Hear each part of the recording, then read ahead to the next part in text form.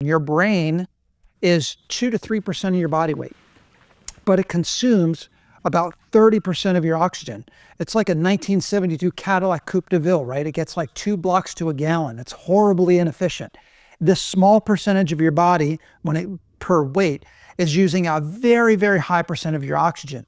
So if you have an anemia, understand it's going to affect your brain health, okay? It's not just going to affect your energy in your lungs, make you short of breath, lower your energy. Yes, it is, but it's going to affect the health of your brain.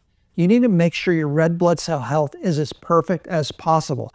So when you're going to get these things looked at, there's all kinds of other markers that need to be addressed. Your hematocrit, your mean corpuscle volume, your mean corpuscle hemoglobin concentration. There's all kinds of different markers that go into looking at your red blood cell health, but this is a very sensitive marker to determine, do you have an iron deficiency anemia? This percentage of transferrin saturation can go up or down based on the amount of iron you're consuming in your diet, but it also can be impacted by the amount of binding proteins for the iron in your body.